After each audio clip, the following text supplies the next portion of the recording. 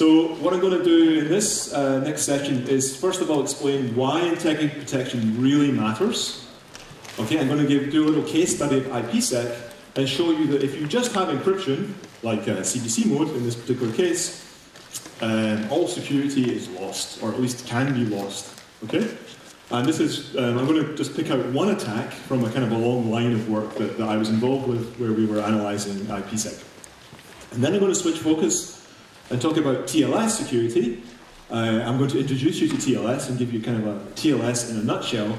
And I'm going to specifically focus on why certain details really matter for security. I'm going to talk about why IVs in CBC mode need to be random, by showing you what happens if they're not random, by showing you an attack based on predictable IVs in TLS. And that leads all the way up to something called the beast. Have you all heard of the beast? It's pretty scary sounding, isn't it? It turns out that the guys who invented the beast, Duong and Ritso, actually came up with a name first and then retrofitted the words to the name. So it stands for something like blockwise adaptive something something. I don't even think it means anything. But there's an important point here. If you come up with a cool name for your attack, people will refer to it, right? So it helps with the marketing to have a cool name for your attack. That's why we called this other attack that I'll talk about this afternoon, we called it Lucky 13 because it sounds cool, right? Not because it's anything meaningful. Well, it kind of is, but it isn't really. Okay, so let's talk about IPsec. So I'm going to assume that most of you have not really seen any of the IPsec details before. And I'm going to tell you, I think, just enough, I hope, so you can get your head around this attack. So IPsec is about protecting IP datagrams or IP packets. These are the kind of fundamental units of data flying around the internet, right? I mean, who here has not done a course on, say, basic networking? Oh, quite a lot of you. You're the mathematicians, right? Okay, cool. So there are these things called IP packets. No, let's go back. There's this thing called the internet, right? And on the internet, we're transmitting data around, and all the data gets sent in these little chunks called packets. Okay, just sequences of bytes flying down optical fibers and wireless and copper cables and all kinds of stuff. Okay, so there are these things called packets, and we might want to encrypt them and integrity protect them for obvious reasons. And so IPsec does that for you, and it's an incredibly complex set of standards that define IPsec. So it was originally defined in the mid-90s, 95. In a sequence of 12 RFCs, 12 standards. So if you add up the page count, it's more than 300 pages to define IPsec. So if you're an insomniac, this is great, this is fantastic. Well, actually, that was the version 2 of the RFC, so those were 98. And then they redid it all, and it got even longer, less documents, but longer in total, and that's version 3, and those were published in 2005. So RFCs are these kind of internet standards, if you like. They're generated by an organization called the IETF, which grandly stands for the Internet Engineering Task Force. And they're responsible for engineering the internet and writing standards for the internet, okay? And the internet's that thing, for the mathematicians, it's that thing you use to surf the web, yeah? Okay, so IPsec is kind of disappearing a little bit, but it's still very widely implemented. It's in every major operating system. It's in lots and lots of networking hardware from Cisco and Juniper and, I can't say it, Huawei, thank you. So they all have IPsec implementations. Sorry? No, you don't get a chocolate for that. Oh, there's a chocolate available, right? We're in a new session. There's one chocolate available, so think about your questions. Okay. It's quite widely used, but kind of hidden in the network, in the kind of core of your network, where end users typically don't deal with IPsec. So, IPsec provides two kind of major modes of use, transport mode and tunnel mode. And we're going to focus on tunnel mode here. And it also provides different ways of doing integrity protection and encryption, right? Or providing integrity protection and confidentiality services for data. So there are two major protocols, AH and ESP. And the ESP is the one that we're going to look at here. Okay? AH is kind of becoming redundant. All AH does is provide integrity protection, no confidentiality. And that's not generally what you want when you're using IPsec. You want some confidentiality as well. Okay, so tunnel mode is about protecting entire IP packets, the header of the packet and the payload of the packet.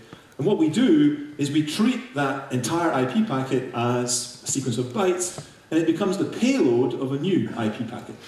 Okay? So we're kind of encapsulating. We're putting one packet inside another packet, and we're doing the encryption. So here's a picture. I don't think it animates. No, it doesn't. So here's the internet, the fluffy cloud. Okay? It's a cloud because nobody really knows how it works, right? It's kind of like this amorphous blob that nobody really understands. Here's a computer or a host that wants to talk to another host on the network, and they're producing IP packets, and IP packets have this structure. You have a header and you have a payload. Okay? And the header contains things, but we'll see in a little while exactly what's in the header, but it contains things like IP addresses that enable you to get the packet from here to here, and back again if there's a reply. Okay? And the payload contains the stuff that you actually want to transmit, which might be, well, in many cases it will be a TCP packet. And inside the TCP packet will be an application layer message. So somewhere buried deep inside this payload is your credit card number, okay? Or your password. Deep, deep, deep inside this payload. Okay? And in tunnel mode, what happens generally, not always, but mostly, do the thing, okay? I should comb my hair. If I had more hair, I'd comb it, or change my t-shirt into a shirt or something. Anyway. Okay, so we're going through, in this tunnel mode deployment, what we have is something called a security gateway, and there's a matching security gateway over here. So Alice wants to communicate to Bob. Alice and Bob don't know anything about cryptography. Okay, so they're going to rely on the security gateway to do all of this for them. So think of the security gateway as being a router on the network or a firewall or something like that. Okay, it's a device through which all the traffic is going to flow.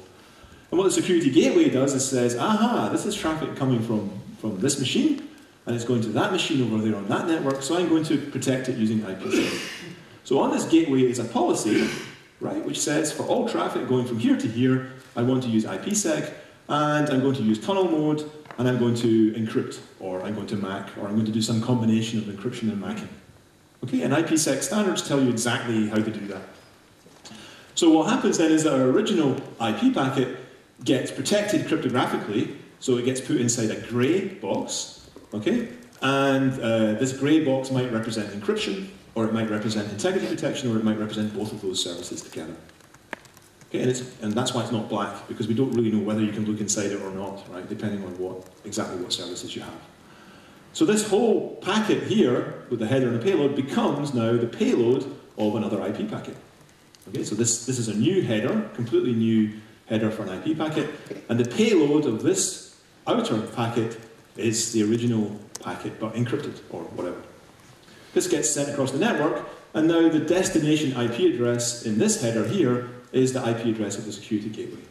So the packet reaches the security gateway, the security gateway looks at the packet, there's actually some information here at the start which tells it what key was used to do the encryption or the integrity protection. It doesn't tell it exactly what the key is, because that wouldn't be secure, but there's an assumption that these two security gateways have already shared a key, cryptographic key, and so this security gateway can undo the processing that was done by this gateway, and it can recover the original packet and then send it on to its destination. Okay, so here the endpoints don't know anything about IPsec, they don't know any cryptography. That's great, because that's most users, right? And all the hard work is done by the security gateways on behalf of the users.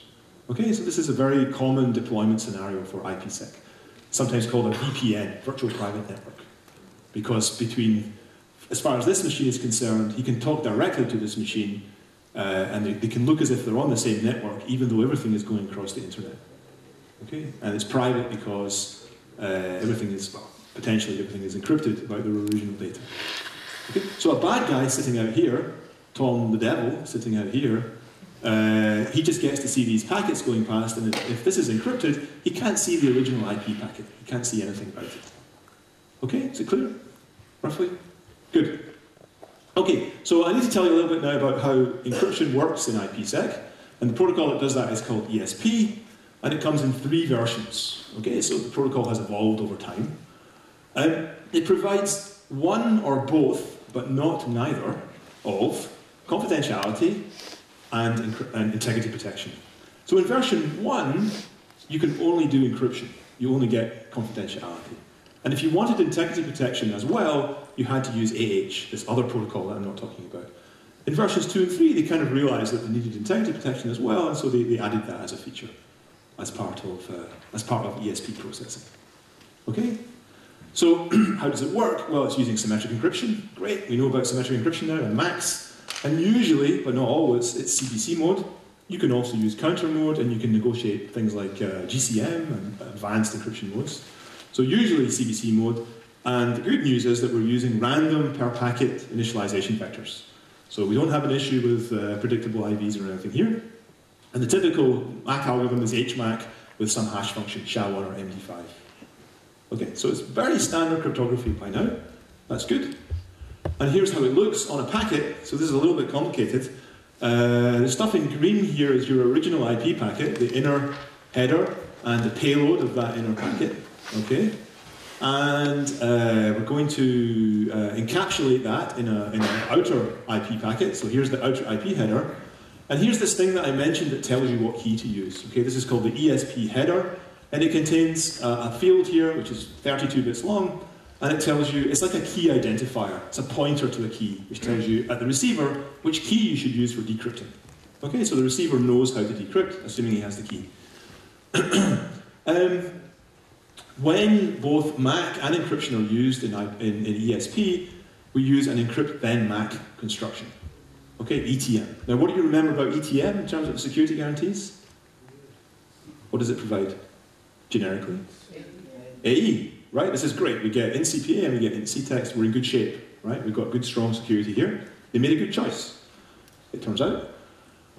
This is the only case in the entire series of lectures we will see where somebody made a good choice. Okay, at least initially. What I want to say next, oh yeah, so actually this is an example of an AEAD construction, authenticated encryption with associated data. Because look, the MAC scope, the thing that we MAC, includes the header here, but the thing that we encrypt is just the original packet. Okay, so we've got this associated data, which is the header, which we're integrity protecting, but we also want to encrypt and integrity protect some other fields, which happens to be the inner fields here. We've also got this stuff on the end, ESP trailer and ESP off. The ESP off is actually the MAC value. It's the MAC tag. It gets put right on the end of the packet. Okay, and this trailer field here is basically padding. And if I had more time, I would spend several hours telling you about trailer padding and how you can abuse that to do attacks. I'm going to show you something much simpler, just to demonstrate the point. So we're going to ignore really this field here. There's some padding rule to enable you to use CDC mode. Okay, and it's a little bit more complicated than normal. Okay, so this is the thing that we want to analyze. Can I? Yeah. Why isn't the scope of the map all the way to the left? I think that's worth a chocolate. Congratulations. Well, it's a bit early though, isn't it? It's a bit premature, but... Is it kosher? You tell me. That's a good question. You can have a look at it. Yeah, but you don't get a second chocolate. I guess it is because it's all written in Hebrew, so... That's a bit... hope that's not racist or anything. Anyway. Okay. Okay, so let's go back in time. Let's wind back to 1995. How many of you were not born in 1995? Anybody here not born in 95? We have one. It's amazing. It's really scary for me. Well, I wasn't born in 1995. You know what I mean. Okay, so ESP version 1 back in the day. Tom? Are you going to answer the question? Which question? The ID header scope. Oh, yeah. I got so carried away that I was going to get to show you an attack that I forgot to answer the question. So, maybe I can ask you guys, why does the MAC not cover all of the fields of the outer IP header? Go ahead. The outer IP header gets modified by the routers. Right, so, was it kosher? Is it good? I'll tell you later. Oh, yeah, okay. I want to review. I better check he only took one. Do I trust him? I don't know him. There's still 2 left. Okay, good news, good news. Okay, so the point is that when this packet's going across the network, okay, let's go back to this picture back here, across this internet, there are fields in that header that change. Like, for example, the TTL, time to live field in the header. That's an 8-bit number, and every router that the packet goes through in the network, for example, the internet, that TTL field gets decreased by 1. Okay? Now this guy at the end, who's checking the MAC, he doesn't know how many hops the packet went through. So he doesn't know what the original value of the TTL field was. Which means that if the MAC here was computed on the outer header as well, this security gateway would have no way of checking or no way of knowing what was the original value of the field that was being used there. So he wouldn't be able to check the MAC. Okay? So there are fields that change in the headers They're called mutable fields, and you cannot include those in the scope of the integrity protection. Now, you could include all of the immutable fields, the ones that don't change, like the source IP address and some of the other fields, or the protocol field, for example. But it's a bit of a pain in the neck to work out which ones change, which ones don't change, and do a MAC algorithm that includes some fields but not other fields. Now, just to complicate matters, I will come to you in a sec, but I think I'm going to answer your point, because we're on the same wavelength. In AH, this is this protocol that only does integrity protection, which I'm not talking about. The fields in the header that don't change are protected by the MAC. Okay? but it's an absolute nightmare to implement, right? You have to know exactly, there's this header structure, it consists of 5 32-bit words. Some of those words change, some of the bits of those words change, and some of them don't, and you have to know exactly which do and which don't, and it's just a pain. Okay? So that's a long answer to a short question, because it's complicated, I guess. Now, so why did he do it for AAH and not for ESP? Who knows? Who knows? I was trying to figure out that. Yeah. I guess they had a good long hard think when they did ESP version 2, and they decided that they didn't want to take on the hassle of protecting those fields, right? Okay, so blah blah blah, let's go forward. So ESP version 1, so this didn't have any integrity protection, and actually then pretty soon after, Steve Beloven at Columbia showed a series of attacks on ESP version 1 if you didn't use AH, if you didn't have any integrity protection. So he was the first guy really to show that IPsec had vulnerabilities, but his attacks were a bit theoretical in some sense, right? He says, if you give me 2 to the 24 chosen plaintexts, then I can recover 1 byte from TCP segments, and only from TCP segments. Okay? I mean, this breaks IPsec in our CCA security model. But remember what I said about practitioners. You've got to show them all the plaintext in real time before they really pay attention to you. Okay? So, Beloven did a great job. It's theoretically interesting. And actually, it did have an influence on the subsequent development of the RFCs, but not as much influence as you might hope for. So let's look at what happened next. What did IETF do next? Well, they said, we're going to include now integrity protection as an option in version 2 of ESP from 1998. Okay? There are problems if we don't have integrity protection. We don't always want to rely on using AH and ESP together. Let's put integrity protection into ESP. Okay? But if you read the spec carefully, implementations must still support encryption-only mode. Why? Backwards compatibility. Backwards compatibility is the curse of cryptography. People will always do really bad, stupid, insecure things because that's what we used to do, and we still want to do what we used to be able to do. Okay? Okay, so in that sense, it's a compromise. And this is actually really common. This happens all the time in real-world cryptography. Everything's a compromise. What about ESP version 3? Well, it still allows encryption-only ESP, but it no longer requires you to support it. So a must has changed to a may, if you know the IETF terminology. Okay? And what's great is that the theoretical message, or the attack message, has got into the standard, and it actually gives you warnings about this attack from Beloven. Here I'm calling it the Beloven-Wagner attack, because if you read Beloven's paper, he says that the idea comes from Wagner. So he wrote a paper about somebody else's attack. That's kind of clever. I have to figure out how to do that. And it actually refers to the theoretical cryptography literature. It refers to, I guess, Bar-Ilan or maybe Kravchuk's paper to tell us why we need integrity protection. Fantastic, the message is getting through. Okay, but still allows encryption only, and it says because this may offer considerably better performance. Okay, forget security, it's fast, right? And it might still provide adequate security, for example, when higher layer authentication or integrity protection is offered independently.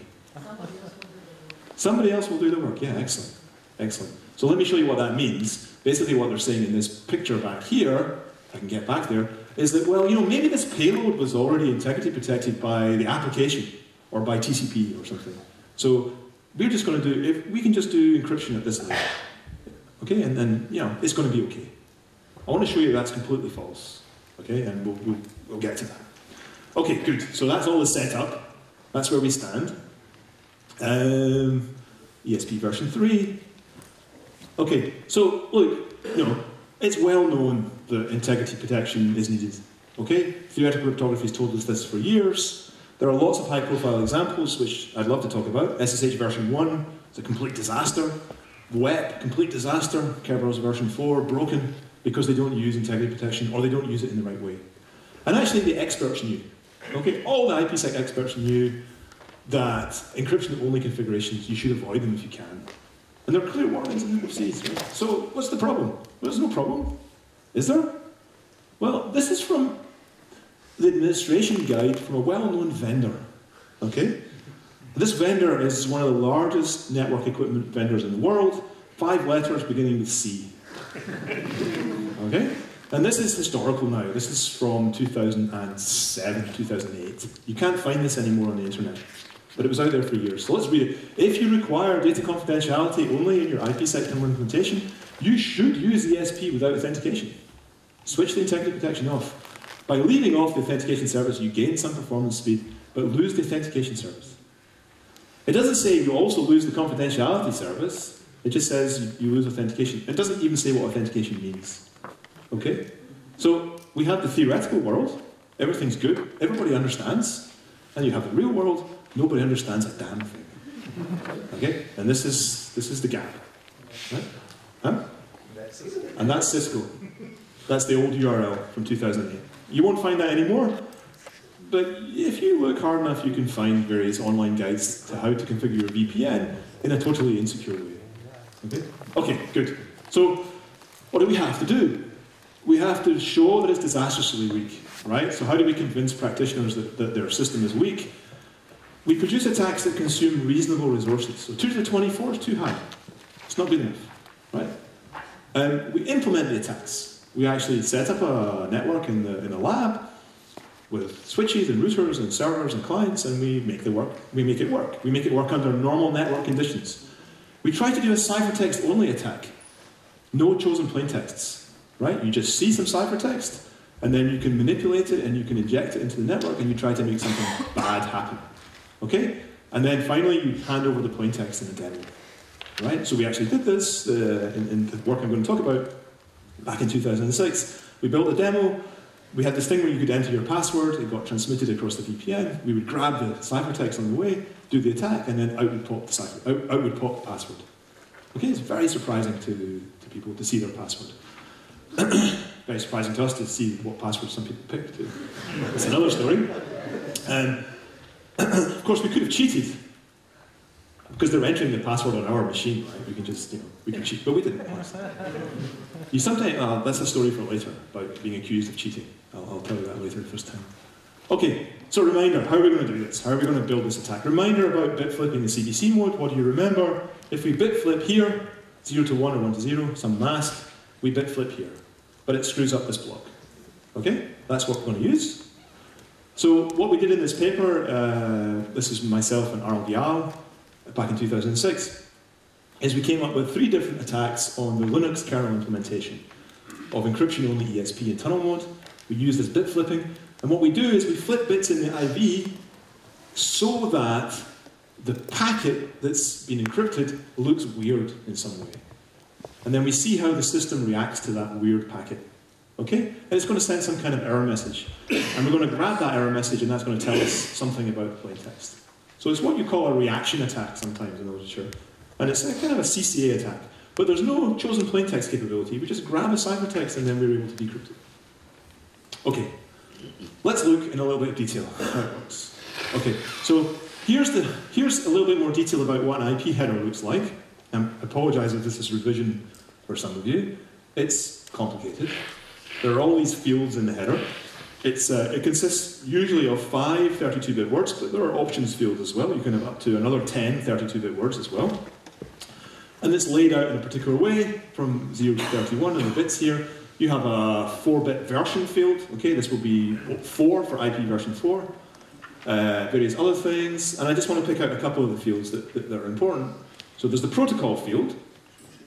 And the protocol field contains a number, it's 8 bits, and it tells you what's in the payload. So if the payload was TCP, for example, then the value of that field would be 06. If it was ICMP, it would be 01. Okay, that's hex. Yeah? If it was UDP, it would be 17 hex, OX17. Okay? So there are particular values that field can be. There are particular protocols but there are particular values of that field which are actually undefined. There is no protocol with number 217, for example. Okay, that's decimal now, right? There is no protocol corresponding to that. So if you receive a packet as a computer on a network that contains a protocol field containing 217, what are you going to do?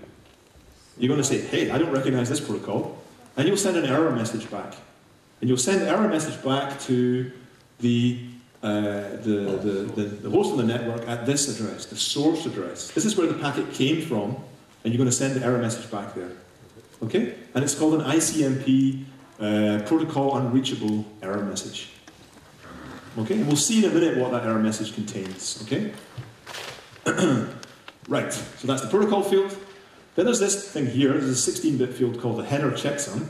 And this is the ones complement sum of the 16-bit words of the header, including any options. So this is meant to detect errors that have happened during transmission of the packet. In modern networks, that really doesn't happen very much anymore, but it used to be a problem. So you have this 16-bit value here, and basically the receiver, the first thing he does when he's processing a packet is he checks, does this checksum have the correct value? And if it has the wrong value, you throw the packet away without any error message. Okay? You don't want to generate error messages about packets where there's just been an accidental error in the message. Now think about this. We're going to be doing bit flipping. We're going to be flipping some of these bits around in the header. We're going to have to make sure that the header checksum ends up being the right value when we've done those bit flips. Okay? So we're going to have some mechanism for correcting the checksum to the correct value. And then finally, the source address, well, we mentioned this already. The source address is an IP address, 32 bits, and it tells the receiver where this packet came from. And you need to know where the packet came from so you can send any reply. Okay? This might contain, the payload might contain an HTTP GET request for a web page. You want to be able to send a reply back to the appropriate IP address. And also send error messages back. Okay, so that's everything you need to know about IP. Let's now look at the attack. Okay, so here is our CBC mode ciphertext that we grabbed off the wire. It consists of an IV and then some ciphertext blocks, which, there's lots of them. I'm only looking at the first few. And what we know is that the corresponding plaintext down here actually starts with 5 32-bit words that correspond to the IP header, right? Because this is the plaintext here is the inner IP packet in IPsec. Remember? We're encrypting this whole packet. So it starts with an IP header. And here I'm assuming that we have a 128-bit block cipher. So think AES.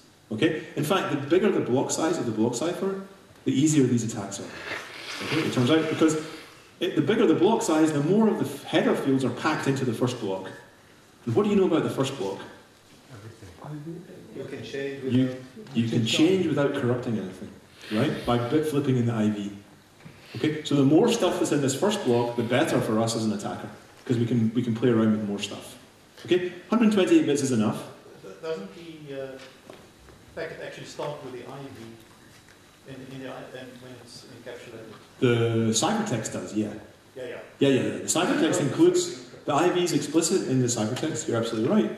But if we bit flip in those bits, then we can create changes in the underlying plaintext. So let's work on a bit flip. Okay, it should be obvious by now. We're going to focus on this stuff here. We're going to flip bits in the IV in those positions, and that's going to bring about changes to the protocol field and to the source address. So the idea is we're going to try and make the protocol field into something that's not valid, that isn't recognized by the receiver, and we're going to try and change the source address into maybe the address of the attacker. Okay? If I change this source address into the attacker's IP address, what does that mean about any replies? Where will they go? They'll go to the attacker, right? In fact, we don't even need to do that, but imagine that's what we're doing here. Of course, we're going to have to do something to the checksum, because we've got to get the checksum to be the correct value. So we modified this field and this field. We better make sure that the checksum still is the correct value. That's linear. Sorry? That's linear. It's not linear, unfortunately. So here, these modifications are XORs. But the checksum is calculated using arithmetic, mod 2 to the 16 arithmetic. So you have carries to deal with. So it's a little bit nasty, right? But if you make a single bit flip here, and maybe a single bit flip here, and you do them in the correct positions, then they actually cancel each other out. And you don't need to worry about the checksum. The checksum will still have the correct value. And in general, you could try all 2 to the 16 possible values for the checksum by doing all possible bit flips here in the IB. That would be kind of ugly. It would be a 2 to the 16 attack. You can do much better. In fact, for the attack, you need at most 17 trials to build something that has a correct checksum. Okay, so checksum correction is a bit nasty, but you can solve the problem. Okay? So we've done this, now let's see what happens. So here's our scenario. Here's Tom. Still not looking very happy. So here's our packet. It goes through the security gateway, it gets encrypted. So now the grey box is ESP encryption, encryption only. The attacker intercepts it. He does the bit flipping that I explained. Okay, so he's grabbed the packet off the wire, he's done his bit flipping, and now he re-injects it into the network. So what happens, so I've done this in red now to indicate that some of the fields have changed. Okay, so what happens when this reaches the security gateway? This packet. It gets decrypted, yeah? And the security gateway will extract, what does he extract? He extracts this modified packet.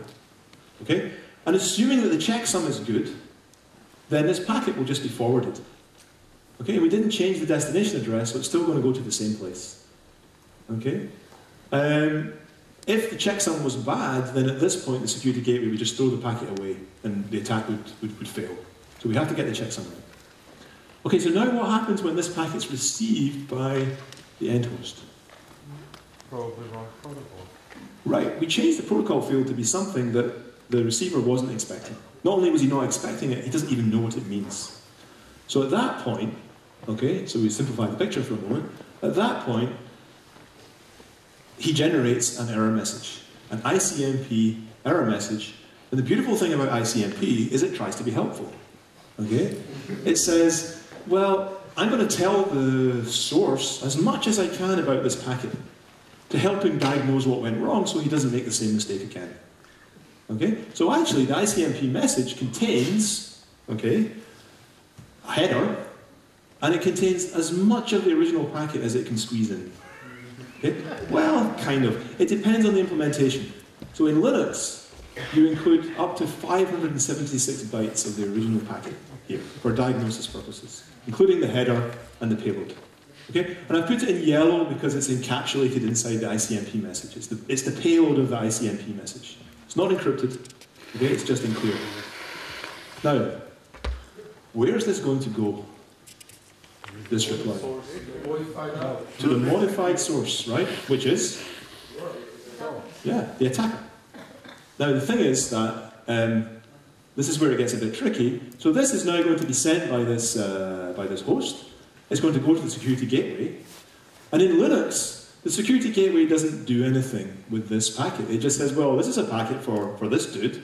It looks fine to me. I don't need to protect it with IPsec because it's outside of the tunnel. It's outside of the VPN. So this gets sent in the clear, passed through the gateway, to the attacker. Okay? Now, what does the attacker have? He has, well, not quite everything, because he only gets part of the payload. Okay? But maybe your credit card number was in that part of the payload. Or if it wasn't, it doesn't really matter, because what you can do is by playing the game where you, let's go back a second, here, instead of just bit flipping, if you chop off the last blocks of CBC mode and put on the blocks that you want to get decrypted, maybe the first block's garbled, but the rest of the blocks will decrypt properly. So by being a bit careful about what you put on the end of your injected ciphertext, you can get arbitrary chunks of your packets decrypted. Okay, and then you can automate this and build a tool that basically decrypts everything for you, more or less in real time. Yes? Can you how you get many blocks? Oh, okay, so I don't really have I'm not very good at drawing pictures, so I won't attempt to do that. Basically, the idea is that instead of just bit flipping in the header, like we did here, we just bit flipped here, I'm going to keep C1 and C2, and then in these positions, whoops, C3 and so on, I'm going to put my target ciphertext blocks from the stream, from somewhere else in the packet. Okay, from my target packet that I want to get decrypted. Now, because of the way the CBC mode decryption works, if this is C27 followed by C28, then C27 won't decrypt properly because it's preceded by C2, but C28 will because it's preceded by C27. Yeah? So I can kind of cut and paste my blocks into a packet and get everything decrypted. Okay? So it's dead simple, actually. Okay, so this is this. Da, da, da, da. Okay, so yeah, so the point I was making there was that you only get part of the payload here, and you might want all of the plaintext data. So the way to do that is to do cut and pasting. And so for every packet that he intercepts, maybe he has to inject 3 or 4 of these attack packets. The nice thing, though, is you can reuse this header over and over again. So the first blocks can be the same, and just keep putting new blocks on the end until you get everything decrypted.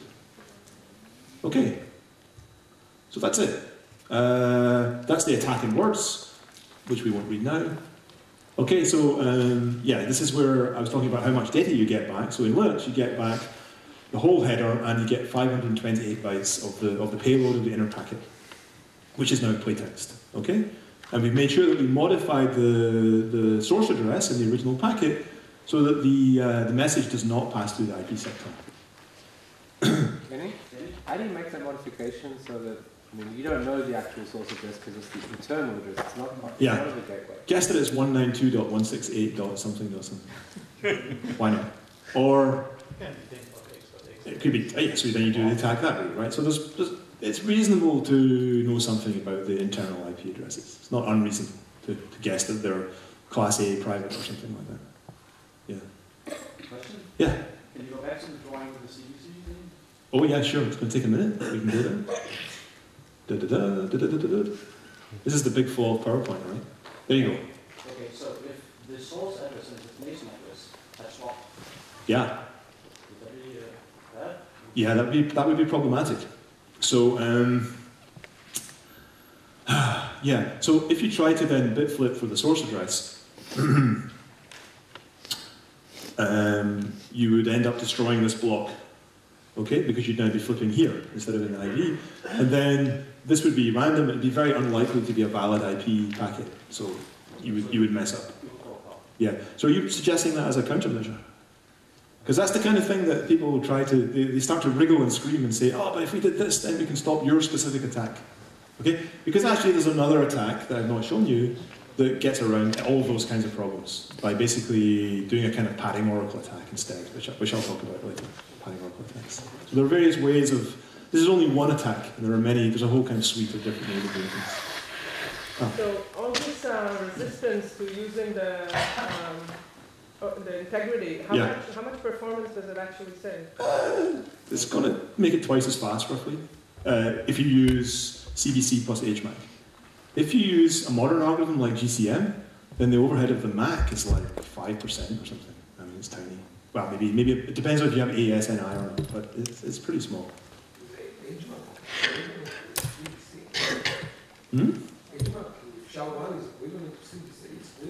In terms of speed? Yeah, order of magnitude, yeah. Yeah, it's pretty, it's not great. Do you want to talk to us? Yeah, if you have AES-NI, then HMAC is really slow. But if you're implementing AES in software, then they're about the same. Cycle, within a factor of 2 or 3 cycles per byte. What is the idea of returning the plain text and not the ciphertext as an error message? Oh, that's an interesting question. So let's go and look at this picture again. Here, this guy is returning the error message. He doesn't even know what the ciphertext is because the security gateway has decrypted. And this is just plaintext. This is just a normal packet, but we've done this bit flipping in the header. So this chap here has no awareness of he doesn't even know that encryption is being used. He's just doing the right thing. The security gateway could still have used the same key in order to encrypt it. Yeah. So there's a big assumption here, which is that for the ICMP error message that comes back, okay, we assume that the security gateway does not encrypt it because that packet does not satisfy the policy that the gateway is applying because the destination for that packet is outside of it's not in this network over here. Okay? So there's this interaction between the crypto and the policy that you need to get right. And it turns out that actually there were rules in the ESP standard, or actually IPsec in general, about how you should handle ICMP error messages. And if Linux had properly implemented those rules, then this attack would not work. But it did because Linux didn't implement the whole of IPsec at that time. And in fact, if you try to read those rules, you will get a severe headache. Because ICMP is complicated, right? And particularly when there are different rules for processing different types of ICMP packets, and it's just a disaster. But surely your attack here, the Linux machine returning the ICMP is actually at the endpoint and not the gateway. So why would the rules for IPsec be applied to the packet here? Oh, so that very well. So what's meant to happen in IPsec is that when the security gateway decrypts and produces this packet, it should compare this packet to its security policy. And now we see that the source address that it's got here doesn't correspond to a source address in this network. And it should say, well, that's a security violation, it's a policy violation, I'm going to throw away that packet. So this packet would never reach its destination, and you would never get ICMP applied. But this is getting a bit technical. I guess I wanted to just get the idea across of how it works without getting into more details. Yeah? Is there some reason that the IV isn't protected by the Mac? There is no Mac here. There's no integrity protection. So nothing is protected by Mac. That's the whole point. Yeah. Okay? Cool. In Mac then, encrypt then Mac in IPsec, when you do use integrity protection, the IV is protected. It's covered by the Mac. So this won't work anymore. Okay, keep going through these slides. Anything else I want to say here? Not really. Okay, so some characteristics. The attacks are not finding encryption keys, right? We're not breaking a block cipher here. We didn't compromise the security of AES. We're just recovering plain text. But that's, pretty useful. They're pretty efficient. You can run them almost in real time against an IPsec tunnel. So we did this on a 100 megabit LAN, and you get your plain text back pretty fast. The attacks are ciphertext only. I didn't have a chosen plain text capability. I just grabbed ciphertext off the wire, flipped some bits, and made something bad happen. Okay? No special operating conditions. Well, that's slightly a lie, actually, so let's move on. Okay, here's the thing. This is what we were talking about just a minute ago. The attacks would fail if you did these post-processing policy checks on the packets that are coming out of the gateway. But the Linux implementation did not implement those at the time. So we thought we were done, right? We thought, victory, we've broken IPsec, we're good to go.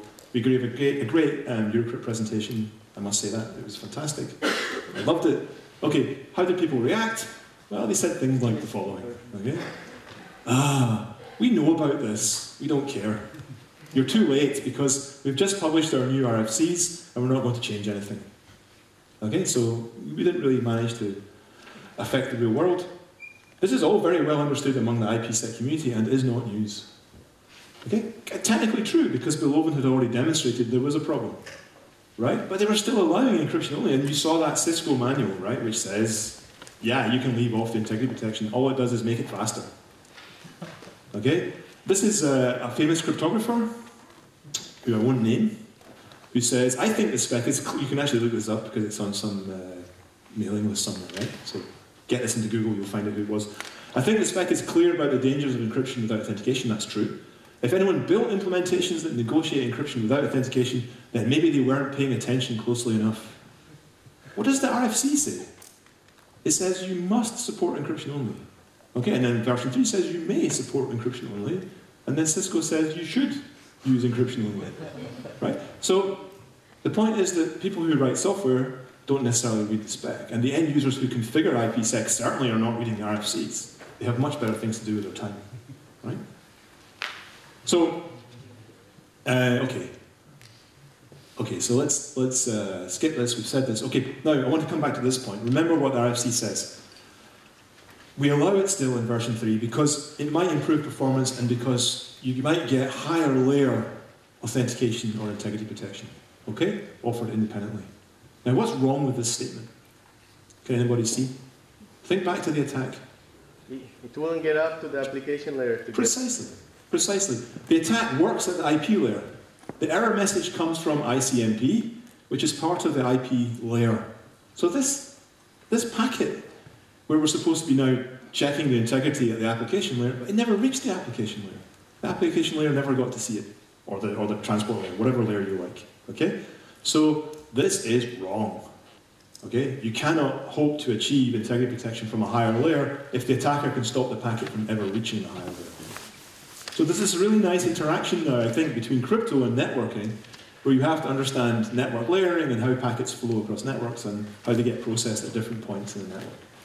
And if you really want to understand how to make these things secure, you have to think beyond the security model and start to think about the deployment of the crypto. Okay. Is there a question? No. Good. Okay.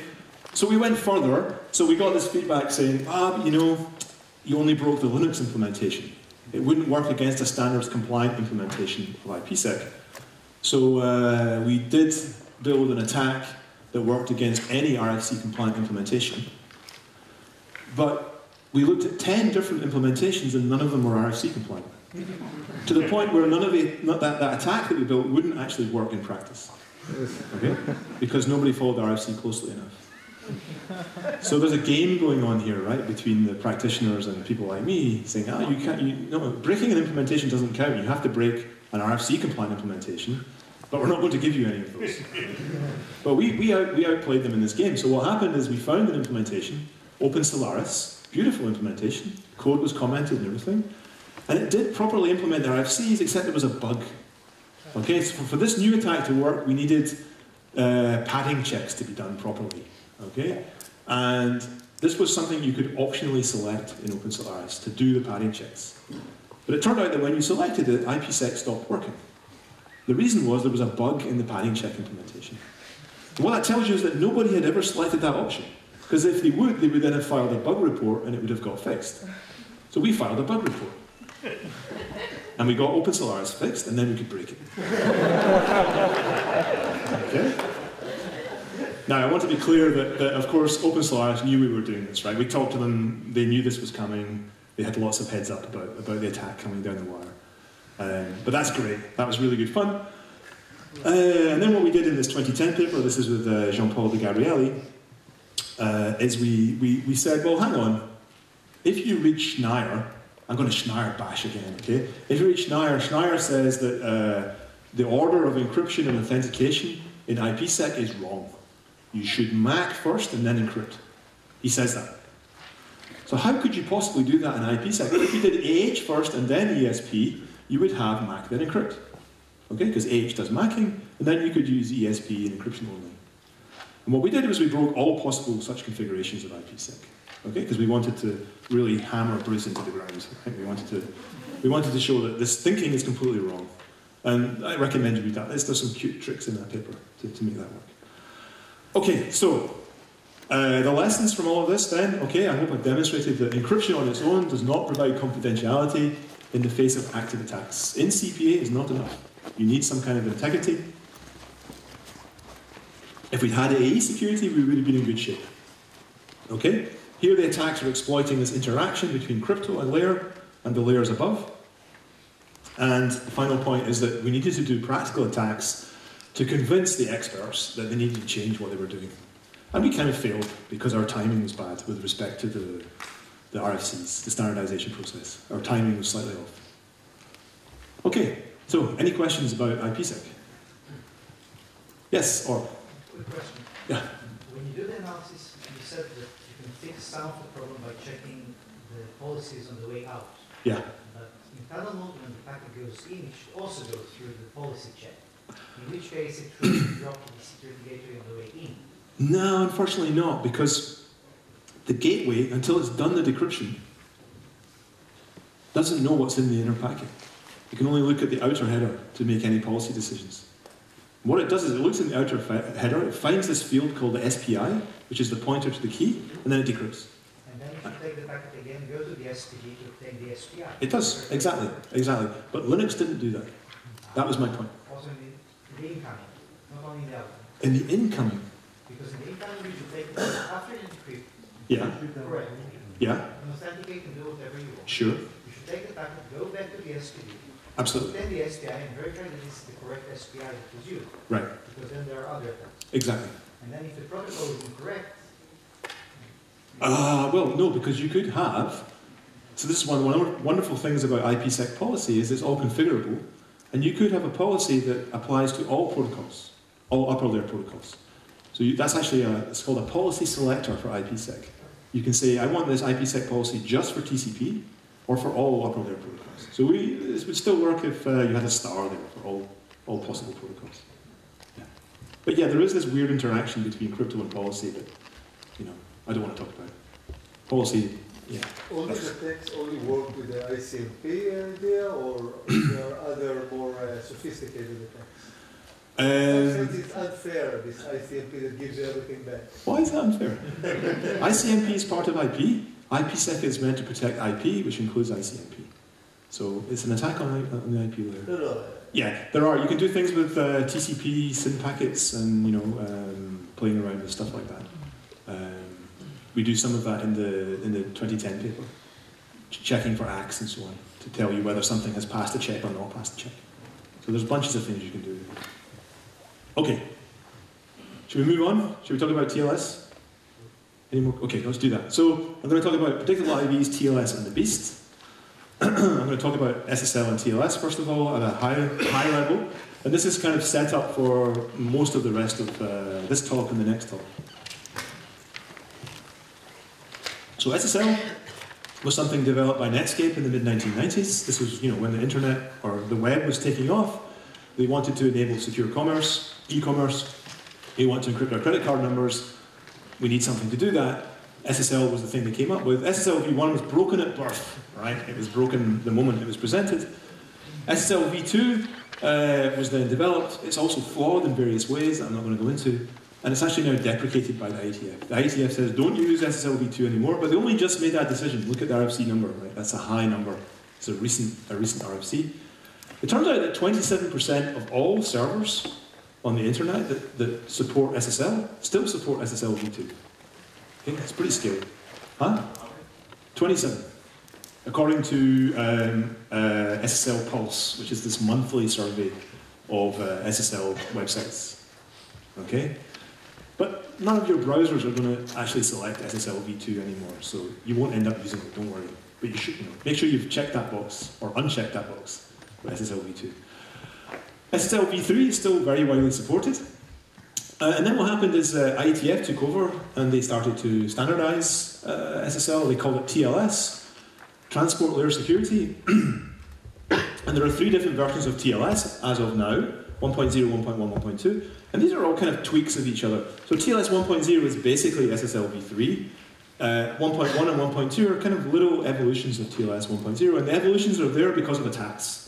Okay? So, there was an attack, tweak, another attack, tweak, and eventually... And currently, people are talking about TLS 1.3. That's sort of under discussion at the moment. Why does it matter? Why should you care? Well, it started off just being about e-commerce, but gradually it's become the de facto secure protocol of choice. So if you're a developer developing an app for Android, say, and you want secure communication back to your server because you're encrypting somebody's in-app purchase information, you're going to use TLS because that's what your library supports. Okay, you're going to just go with that. So, how many of you are using TLS right now? Some of you are on your laptops, right? I bet he's using TLS right now. Okay? Yeah, he's not even paying attention. He doesn't even know what I'm talking about. So, like when you download your email from Gmail, Google Mail, you're using TLS. When you log into Facebook, you're using TLS. When you go to your bank online, you're using TLS. Okay? It's everywhere. So we need to understand whether it's secure or not. So here's a very simplified overview. TLS is always run between a client and a server, at least they're called a client and a server. And it kind of, again, this is really highly simplified, but you have 2 phases, handshake protocol and then the record protocol. And the handshake protocol is about authenticating the parties, usually the client to the server and not vice versa, and setting up keys, symmetric keys, which we then use in the record protocol to do encryption and macking and so on. Okay, so typically we run this once. It might use some public key cryptography, some RSA encryption, or some Diffie-Hellman key exchange, some complicated, messy stuff. And then we have this nice, beautiful, simple record protocol, which is encrypting and macking and that kind of thing. Okay? And what we're going to focus on, because we're a symmetric crypto winter school, is this bit, the record protocol. Okay. What does it provide, this record protocol? provides data origin authentication and integrity using a MAC, confidentiality using a symmetric encryption algorithm. We're also interested in making sure that packets or messages don't get replayed. So we have sequence numbers and we check sequence numbers and we make sure that a packet can't be repeated. We also make sure that packets can't be dropped, the order can't be swapped of the packets. Okay? Because we want a nice, clean, secure stream of data from the client to the server or vice versa. There's also options for using compression in TLS, and also the application layer messages that are getting encrypted can also be fragmented into smaller pieces before they get encrypted. Okay? So there's a lot of stuff going on in there. It's not just encryption and macking. There's these other things too. So here's how it works. In the sort of the simplified case, there's some additional complexities I'll talk about. So what do you see here? What do you recognize anything from your toolbox? Open your toolbox. What kind of construction do we have? Mac then encrypt, right? But it isn't quite Mac then encrypt because we Mac our payload. This is the thing from the application. This is your credit card number if you like. But there's these other fields here. There's a sequence number which is 8 bytes long, and there's a header which is 5 bytes long. 8 plus 5 is 13. You don't get a chocolate for that. 8 plus 5 is 13. There's an attack called Lucky 13. I wonder if there's a connection. Okay, yeah, there is. We'll explain later. So it's actually a MAC on some header information and a payload. And then we put the MAC on the end, and then we encrypt it. But before we encrypt it, we're going to add some padding. So there's actually an encoding step, which is basically padding before we do the encryption. Okay? Your options, well, basically everything's based on HMAC. Okay, that's good. We like HMAC. It's a bit slow, but pretty secure. The encryption options are basically these. You can have CBC mode of your favorite block cipher. We have a paranoid option. And we have an option for people who don't care about speed. Okay. And you can also have RC4, which is a stream cipher with 128-bit keys. Okay? And in that case, if you use the stream cipher, you don't need the padding, right? Because stream ciphers don't need padding. The padding is only there for the CBC mode options, really. And the padding looks like this. You either have a single byte 00, which gets you out to the first block boundary, maybe, or 0101, and all the way up to 256 copies of FF hexadecimal. That's interesting. So the padding doesn't have to stop at the first block boundary that you reach. You can add variable amounts of padding. You can have more than one block of padding if you want it. Okay? Why might you want that? Length hiding, right? Because now you're going to encrypt all of this, so maybe if you add some extra padding blocks here, more than you really need, you're going to hide the true length of the payload. Okay? So there's like, so padding started off as something that you need because you're using CBC mode, and you need padding for CBC mode, and then it turned into a security feature, okay, of hiding the length of messages. That's called function creep, right? And function creep in the crypto world is generally a very bad idea. And here, yeah, it turns out to be a bad thing. Okay. How much of this do we need to say? Well, not so much. I think I've said it already. You calculate your MAC on this data, you append the MAC, you pad if you need it, and then you prepend your header. And the header's got some data in it, right? It's got a content type field, who knows what that is. It's got a version number, which is a 2-byte encoding of which version of TLS you're using. Goodness knows why that's there. And then you have the length of the fragment, which is a 2-byte field, which tells you how long the rest of this stuff is. Okay, so in the header you have a 2-byte field which tells you the total length of the ciphertext. And the header, I think. I think the header length is included. Yes? These 13 bytes are not in the message? In this picture they're not, but in reality the header is here. Oh no, yeah, this picture's correct. You include the header, but not the sequence number. Okay? And the reason you don't include the sequence number is that you're assuming that this ciphertext is going to be sent over TCP. And TCP is reliable. Okay? So the receiver also has a copy of the sequence number. You both start at 0 at the start of the connection, once you've set up the key. And for every packet you send, you increase the sequence number by 1. And for every packet you receive, you increase the sequence number by 1. And if the sequence numbers are off, because a packet got dropped, well, tough. Something went badly wrong with TCP. Okay, but because TCP is reliable, in general, that's not going to happen very often. So we don't need to include the sequence number, because we assume that the protocol over which this is going to be transported is a reliable protocol.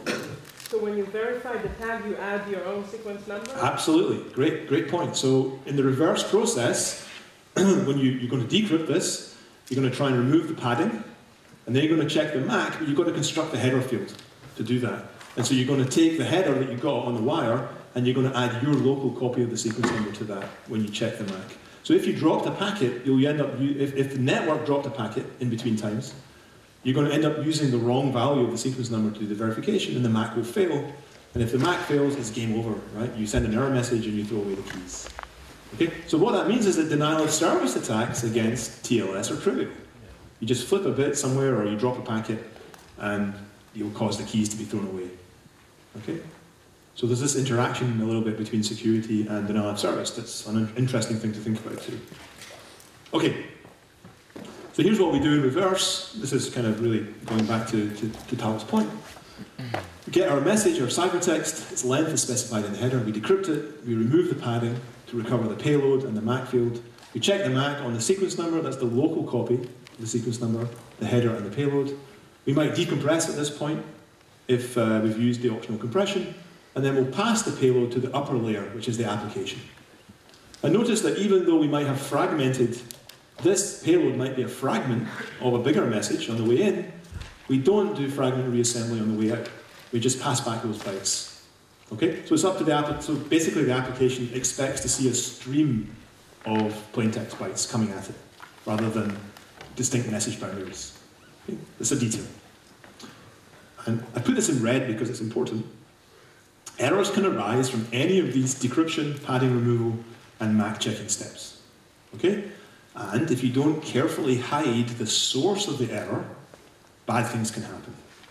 So if we go back for a moment to this picture, notice that the MAC is computed on the payload and the header, and then the padding is added. So the padding is not integrity protected. Okay? It's only encrypted. So you have this weird mix where some of the stuff is integrity protected, but some of it is not. Okay? And that, for the attacker, is a great opportunity. He can make bad things happen. And we'll look at that after lunch. You have to wait a bit for lunch, though. We're not quite there yet. Okay.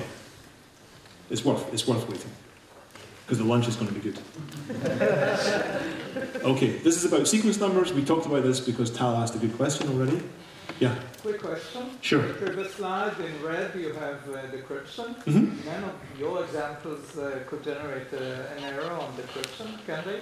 No, but in fact, if you look at, for example, the OpenSSL implementation of TLS, the first thing it does in CBC mode is check that the message length is a multiple of the block size.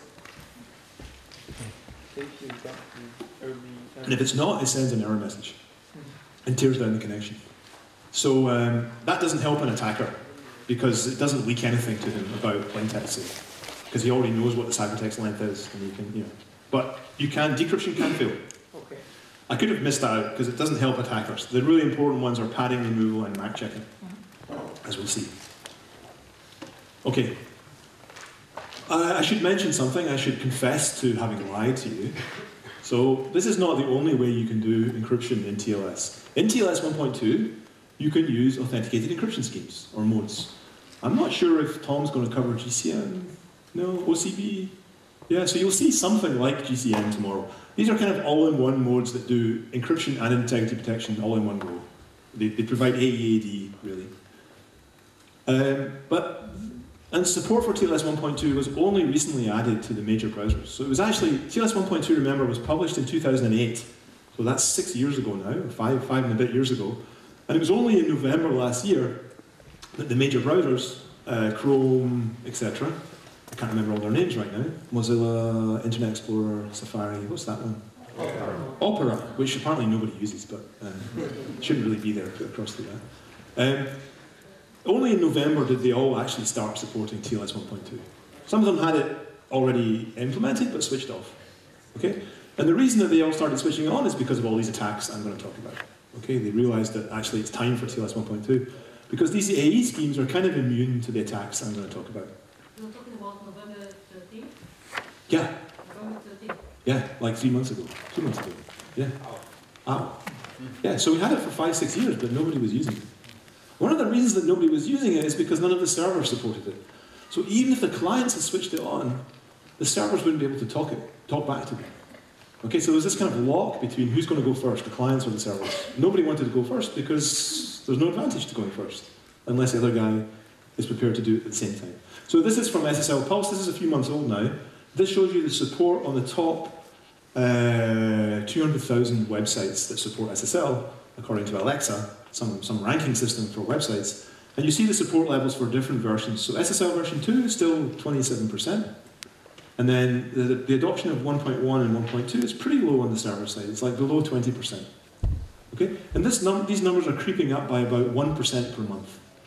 So in 8 years from now, okay, all servers will be supporting TLS 1.1 and 1.2. I think it should go faster than that, actually. Kenny?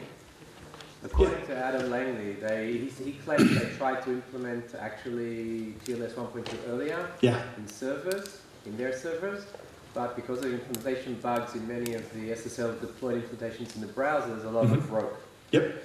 So when they tried to do it first, they actually caused problems. It caused problems, so they had to switch back off again. Well, they did testing, actually, and then never deployed it. And it's also true that they released things called middle boxes, which are devices sitting in the middle of the network that try to do stuff, you know, packet inspection and things like that. And they also don't like TLS 1.2. Causes lots of breakage. Tom? Is it default that they start with TLS 1.2 when they do connections? These guys? Support is different. Out of the box, yeah. The default now is 1.2 for most of these browsers. So there's another issue, which, I really don't have time to get into, but it's kind of fascinating. The negotiation of which version you're using is not secure. So a man-in-the-middle attacker can change your 1.2 request into a 1.0 request, right? And you can end up, falling back. Map everything back? Huh? The handshake protocol maps everything, no? Yeah, but there are some subtleties. So I could just send you a spoofed server hello saying, sorry, I don't speak that version of TLS. Okay? The rest of the handshake doesn't complete, so you never get to the client finished and the server finished.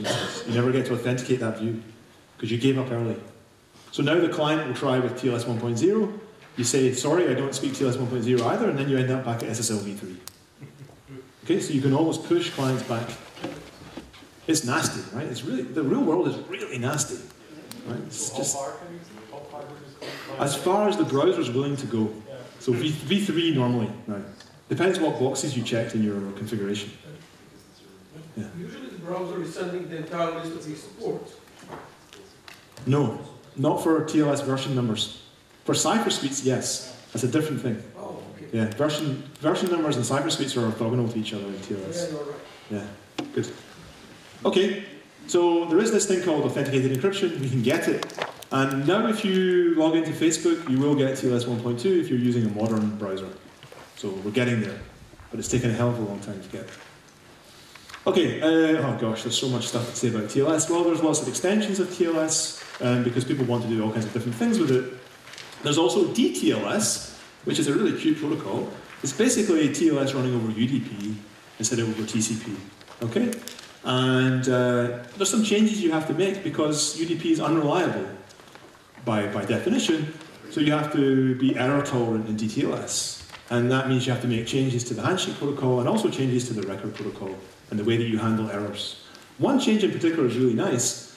If DTLS encounters an error during cryptographic processing, it does not tear down the connection and throw away the keys. Because it might just be an accident. Or maybe we lost a packet. It keeps going. It stays alive. This is great news if you're an attacker, right? Because it means you can send ciphertexts that you've concocted, that you've made up, and it's not the case that for every packet you send, you're going to get a MAC failure and you lose your connection. Connections stay alive. That makes attacks much easier. And we might have time to see that later on. Okay, why am I showing this? I don't know. Okay. What about theory? What does theory tell us? Well, we're using MAC then encrypt with associated data, so it's not quite as simple as you might think. And this is not generically secure, right? We know this from Bar-Ilan and Prof. We do get int ptext and CPA security, and you can use this paper from Hugo Kravchik from 2001 that says, if it's CBC mode, then you can get CCA security, or AE actually. Okay, if it's CBC mode, you can extend this to the stateful setting. And actually, this also holds if you use RC4, the RC4 stream cipher, under the assumption that RC4's output is pseudo-random. Okay? Somebody told me Adi was going to come today. Is he? He's not here, is he? Well, Adi Shamir and Mantan showed in 2002 that the output of RC4 is not pseudo-random. Okay? But you might wonder, how does that translate? Does that translate into an attack? And we'll see later, I hope it does. Okay. So are we done, right? Are we done? Because we've got this nice theoretical support that tells us, you know, it's going to be okay. Well, here's the thing. Kravchuk's analysis assumes that you have random IVs for CBC mode, and in the early versions of TLS and NSL, you don't. You have chained initialization vectors. Okay? That might be problematic. TLS is not really using MAC then encrypt. It's using MAC then encode then encrypt, and with a specific padding scheme for the encryptions, for the encoding step. And decryption can fail in more than one way, so potentially you have different failure symbols, different error messages that can come out of the decryption process. Maybe explicitly different error messages, or maybe you can time the decryption process and learn something about what happened during decryption. Okay? So the theory doesn't quite match here with the practice. In fact, if you look carefully at Hugo's paper, there's no padding anywhere in his analysis. Okay? The data is assumed to be block aligned, and the MAC size is equal to the block size. And what we know is from the construction is that the padding is not integrity protected. So there's a field that doesn't arise in the analysis, in the security analysis, and it's not integrity protected in reality. So you should be worried about that, right? Things that are not integrity protected we know are potentially dangerous. And of course we know that RC4 has weaknesses, although really, until recently, people didn't really know how to exploit that to do anything interesting. Okay, so what I'm going to show, really, is that these gaps between what the theory says and what actually happens in reality really do matter in terms of finding attacks. Okay, so let's look at this first attack, and I'll try and do this before lunch because it's really quite easy. And then we'll stop for lunch. So there's a really simple chosen plaintext distinguishing attack against TLS if you have IV chaining. Remember what IV chaining is? Can anybody remind us what IV chaining is? Using the last block encrypted the last time for the IV. For the next IV. Use the last block from the previous ciphertext as the next IV. Okay? So actually, it was Phil Roggaway who realised, or noted, as a triviality, actually, in '95 that this was a problem, that this attack was possible. It then took 9 years until people noticed that this might apply to TLS. Diane Moore pointed this out. And then actually Greg Bard had a couple of papers that are not very well known, where he extended this to a theoretical plaintext recovery attack. So a distinguishing attack became a plaintext recovery attack, in theory. And then in 2011, so this is fully 16 years after Phil's observation, this was turned into a practical plaintext recovery attack on HTTP cookies. Okay, so these are little tokens that you send across your secure channel, which enable you to authenticate yourself, right? You authenticate one end of a connection to another over HTTP. And this work was done by Dong and Rizzo. And they're not even cryptographers. And I don't mean that in an insulting way, right? I mean that in a really positive way. Here are guys coming from like what you might call the hacker community, showing us how to break our protocols, right? You should pay attention to that. That means we're not doing our job properly as cryptographers, if we have to rely on these guys to do it for us. Okay? And they came up with this thing called the Beast, and what they did, which was really cool, was they had a black hat demo, and they showed how to hack into PayPal. They showed their attack live, hacking into PayPal, and getting access to somebody's account. One of their own accounts, of course. They didn't, at least not as far as we know, attack anybody's real account. And that got people's attention. A video on YouTube is a really great way of getting people's attention. And a good name. So this is a demonstration that attacks do get better, but it's a 16-year demonstration. It took a long time to go from theory to a practical attack. So how does it work? Well, okay, it's a chosen plaintext distinguishing attack. So let's suppose we have two plaintexts, P0 and P1, and we want to distinguish their encryptions. And we're going to make things simple. We're going to assume that everything is a single block, just for now. So all of our messages are single block messages. We're in CBC mode. So what we know is that the attacker is going to make a left or right encryption query in our model for these pair of messages, P0, P1, and PB is going to get encrypted. And what we want to do as the attacker is figure out the value of B, right? We're doing a distinguishing. Right? Sorry? What is left or right? What is left or right? 0, 1. Yeah? Do you remember the model? Who's asking that question? That's fine. Okay, good. Remember the in-CPA model? We're in the in-CPA model. Okay, good. So the attacker is going to get some ciphertext block C1, okay, which is the encryption of PB using C0. We don't care about C0. It's the last block of the previous ciphertext. Okay? Now what happens is the following. We know that C1 is going to be used as the IV for the next encryption. Yes? So now the attacker makes a left or right query on a single block P0 XOR C0 XOR C1. So what this means is he makes the left message and the right message equal to each other. He's allowed to do that. There's nothing in the model that says he can't make the left and the right message equal, and he chooses this rather clever message here, and he's going to get back a ciphertext block C2. Okay, now, we have to analyze this. If, let's see, jumping the slide, if PB here was actually P0, so B was 0, then look what happens here. Then here the input to EK is P0 XOR C0, and here the input to EK is P0 XOR C0 XOR C1 XOR C1. So it's P0 XOR C0 again. So if the encrypted message was P0, the inputs to the block cipher are the same. So what?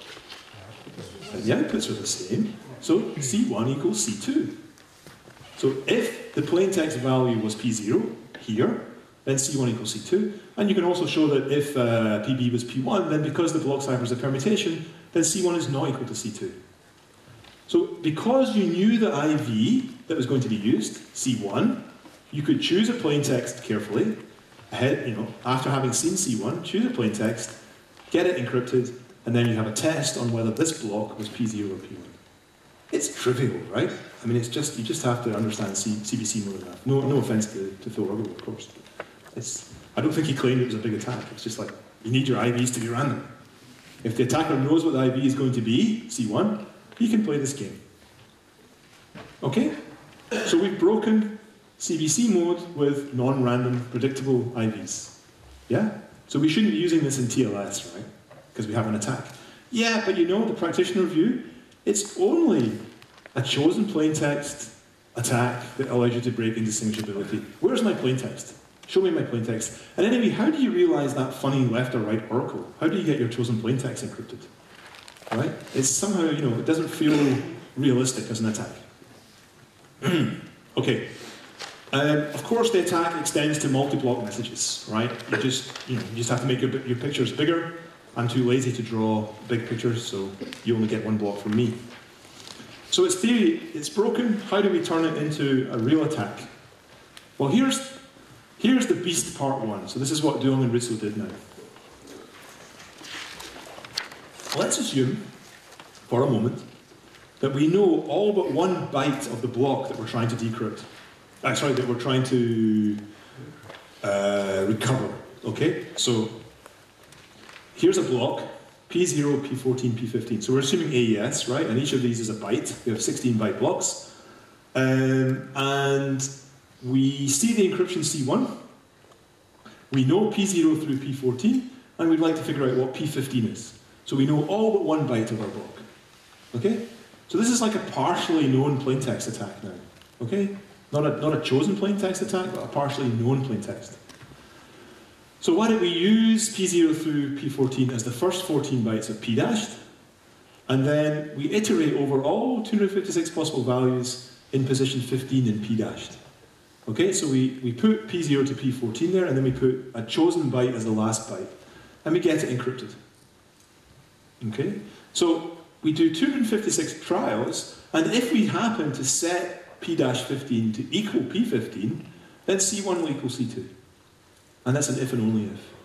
Okay? So just to repeat, we don't know this byte, we'd like to find it. We know P0 through P14. So we cook up this plaintext block in the chosen plaintext attack with P-'s first 15 bytes being, I should say first 15 bytes there, sorry, that's a typo. The first 15 bytes of P dash are P0 through P14, and we make a guess for the last byte. If we guess correctly, then we get this lovely equation again, and here we have P XOR C0, and here we would also have P XOR C0, and C1 would equal C2. And if we guess wrongly, C1 will not equal C2. So if we do 256 trials, we can recover P15, assuming we know the previous trials. And this is basically, you can always do this. There's always a way of turning a chosen plaintext attack into a low entropy plaintext recovery attack, assuming there's low entropy in the unknown part of the plaintext. So on average, you need 128 trials, worst case, 256. Okay, that's part one. Now here's part two. Let's assume the attacker can now control the position of the unknown bytes in the stream with respect to the CBC block boundaries. What does that mean? Well, let's suppose these bytes are all known, the green ones, and then T0 through T5 here are the target bytes in red.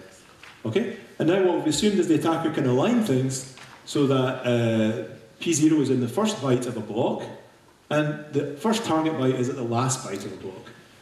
Okay? And I'm going to explain in a moment how you can achieve this. Okay? So now we run the attack, and we recover T0. Okay? 256 trials, worst case.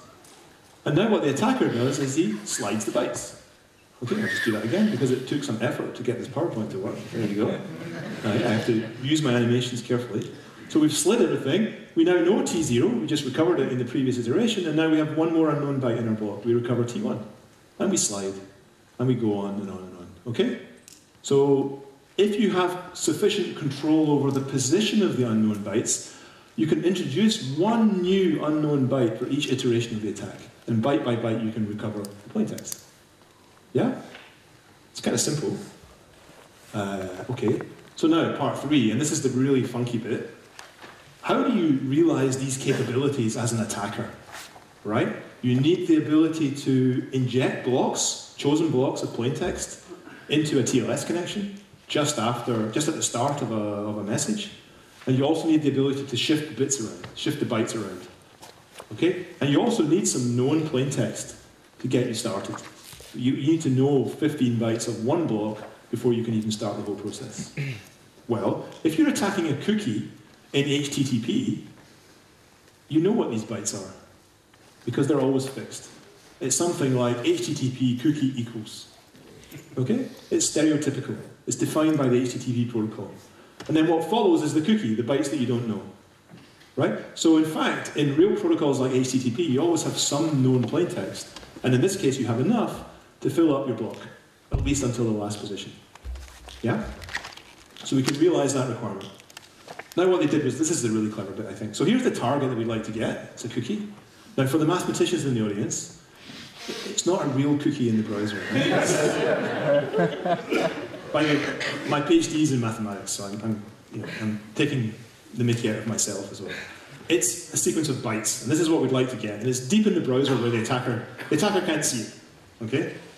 So what he does is he's managed to take over this website. So here's Alice in her lunch break, and she's actually surfing the web to find, I don't know, a knitting pattern, say. Okay? And this is knitting.com, and it's been taken over by the attacker. So when Alice visits that site, what happens is that the attacker manages to download JavaScript code into Alice's browser. So now the attacker is somehow inside the browser, running code in the browser. But it's in this little compartment, and it still can't get at the cookie, because there's kind of isolation between this JavaScript running here and what's actually in the browser. Okay? The browser has got some decent level of security. But still, because this website was malicious, the attacker's now in the browser. Okay, what happens next? Well, is that now Alice goes to visit her bank through some other tab in the browser, and a TLS tunnel gets established. And automatically, we also assume the attacker's here. The attacker's everywhere, actually, in these attacks, right? So he's in the browser, somehow, in a tab, running JavaScript, but he's also able to monitor the TLS connection between the client and the server. So now, when Alice connects to her bank website, the cookie is automatically attached by the browser in the plaintexts, okay, that are sent across. For every request that Alice's browser sends, the cookie is attached to the request. That's just the way the web browser works. Okay? So now what the attacker does is he makes his own requests from his JavaScript to the remote website, to the banking website. Every request he makes, the cookie will also be attached. Okay? Now there's something a bit fishy here because he's running in a different tab in the browser. And his code came from this website and now he's accessing that website. There's a whole bunch of browser stuff going on here to do with something called same origin policy, which... Same origin policy, how does it It's CSRF, it's session writing. Yeah, you can do it, is the... CSRF. Yeah, he's using CSRF. Yeah, there's a bunch of... So in the paper... Right, exactly. Yeah, so because of the... What's called cross-site request, something? Forgery. You don't get the reply, but in fact for the attack you don't need the reply. Okay? Because you just need to see the ciphertext. Okay? Now there's a whole bunch of complexity around here, and Duong and Rizzo never really wrote their research paper up. There's a half-written research paper on the internet called Here Come the XOR Ninjas. Okay, if you want to find it, you can Google for Here Come the XOR Ninjas. A ninja is like a Chinese warrior with magical powers. That's what they were calling themselves, I guess. And they actually put an XOR symbol in the title of their paper. And my theory is it never got published because none of the publishers would allow them to have an XOR in their title. Anyway. So now we're almost there. So we have the JavaScript here is going to make lots of HTTP requests to this remote website. The cookie is going to get attached over and over again. And now what the attacker needs to do is somehow get his block in as the first block in each message that gets sent. Okay, and that's actually quite difficult to do from JavaScript. So they had to have some tricks for that. And also the attacker can pad its HTTP requests to move the bytes around. So you just put random white space into the request that you make to get the cookie aligned exactly where you want it, so that you get this kind of situation back here, where the first byte of the cookie is the last byte of a block that you're injecting. Okay? Yehuda? There'll be error messages coming back from the server. They don't seem to cause any problem. Well, there are no error messages, because what gets sent across here are perfectly valid TLS messages. Okay? No, but the application level. I mean, Oh. Something is being sent to the Yeah. bank, right? The bank doesn't know how to... So they will come back to the attacker. Oh, they go. Okay? And he just ignores them. So the TLS is finished. Yeah, that's true. The cookies are wrong, so the server will drop the... He got the cookie and then he doesn't. Yeah, it's true. So the request will be dropped by the server. Not at the TLS layer, but at the application layer. That's why the TLS layer doesn't get to Yeah, exactly. Okay, and the attacker isn't actually manipulating any ciphertext here. It's a passive attack as far as this guy's concerned. But he does have to be able to communicate backwards and forwards with this guy here, because he has to be able to tell him, okay, now slide the plaintext and try the next byte, because I've got that byte. So maybe he has to communicate with this web server, which then communicates with this JavaScript, which then does the business. It's kind of tricky, right? And you can see why you need to be a bit of a hacker with really good website or web HTTP skills to make this kind of thing work.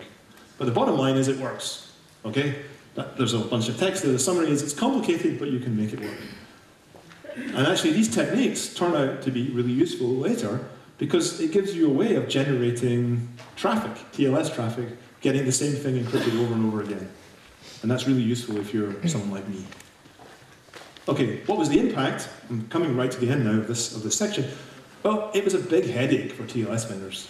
Most client implementations at this time were stuck at TLS 1.0, so they were using chained IVs. The best solution would have been to switch to 1.1 or 1.2, because then you don't have chained IVs, they have random IVs. In fact, the reason they have random IVs is because people took the people who write the standards took the Holloway distinguishing attack seriously enough. So they were ahead of the curve here in terms of adapting the standard. The problem was that nobody was using TLS 1.1 or 1.2. Everybody was using TLS 1.0, even though the fix was already there. You can do other hacks as well, and everybody did this because they weren't ready to switch to 1.1 or 1.2. So you can use some trick called record splitting, which basically hides the IV from the attacker until it's too late. Okay? Or you could switch to using RC4. And a lot of experts said this at the time, to their great embarrassment now. Okay? Because it turns out that RC4 is also bad, as hopefully we'll get there later. So this is interesting from a cultural perspective. Okay, as cryptographers, we say, oh, we always knew this was bad, and we know that RC4 is not great, don't use it. But people do what's pragmatic, right? They do what they can to avoid these attacks. Okay, so finishing up with some lessons. So here, there's a theoretical vulnerability that was pointed out in '95, 16 years later. It became a practical attack. The practitioners in this case were listening to the theoreticians, because they fixed TLS 1.1 and 1.2, but the problem is nobody was using those versions, right? We were stuck at 1.1, and this is a point that I really want to make to leave you with a bit of a kind of a pistol shot to the head. Cryptographers didn't make these attacks practical. Hackers did, right? People who are experts in web technology and so on. The man in the browser idea using JavaScript. And, you know, I think that if we want to really get our work understood as cryptographers and really make a difference to the world, maybe we have to engage a little bit more with this community. Some of us already do, some people already do. I can see Or either nodding or shaking his head, I'm not sure what he's thinking. And then the importance of doing some good marketing for your attack, right? Having the YouTube video that steals PayPal cookies is pretty impressive.